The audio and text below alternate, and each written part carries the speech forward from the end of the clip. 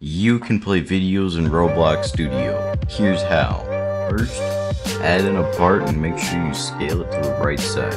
Now add in a surface GUI inside of your part. Next, go into the toolbox and search for videos. Click on any one of these. I'm personally going to go with the red versus blue hammer cartoon. Now drag and drop this into the surface GUI.